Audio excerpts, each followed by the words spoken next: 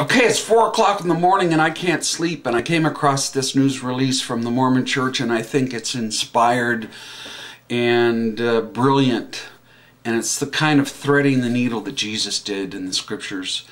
What they've done with the Boy Scouts of America decision is they've explained a little bit more, and you might want to go to this link because I'm going to go through it, how they are working this decision with our own standards.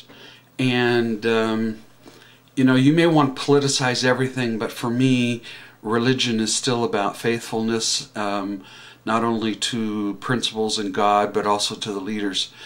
First of all, the church says that for the 100 years that they've been involved in scouting, and you know, most of you should already know that LDS, Mormons, the Church of Jesus Christ of Latter-day Saints, are heavily involved in the Boy Scouts and maybe its largest supporter.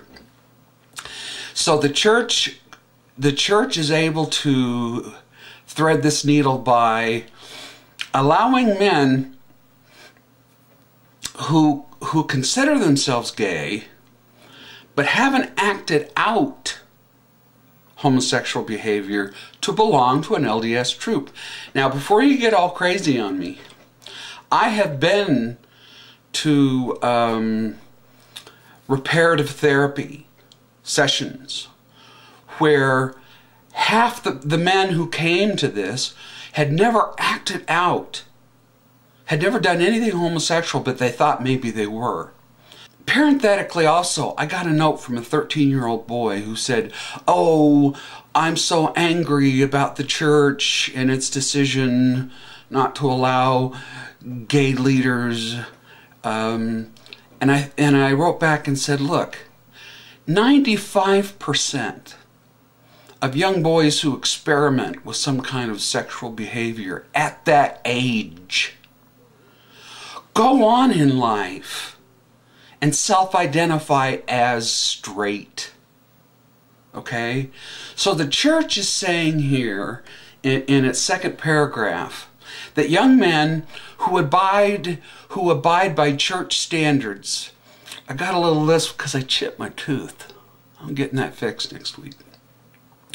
So you can call yourself gay, but you can't act out in an LDS Boy Scout troop. So this is really cool. There's not going to be any gays. I mean, you know, you may have a same-sex attraction, but the acting gays aren't going to be there. So your church might want to consider this. It's really a fabulous way to take a stand for yourself, but not dictate to what the Boy Scouts are doing. They say in this same public service news release, "We trust," now this is from the first presidency of the church, "we trust that the Boy Scouts will implement and administer the approved policy in an appropriate and effective manner," which means that the option is still open. That if we can't thread this needle, if they won't hold this steady, we're out of there. There's this little booklet that is a standard.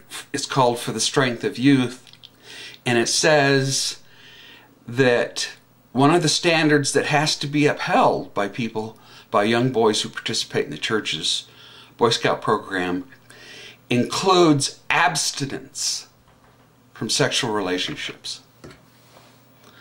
We remain firmly committed to upholding these standards and to protecting and strengthening boys and young men.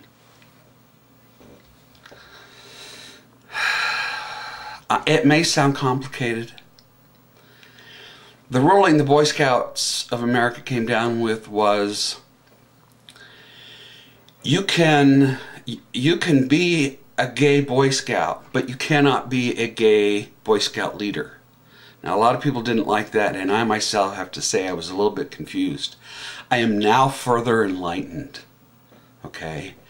Because in the LDS troops, Boy Scout troops, you can be gay, you can call yourself gay, you just can't act on it.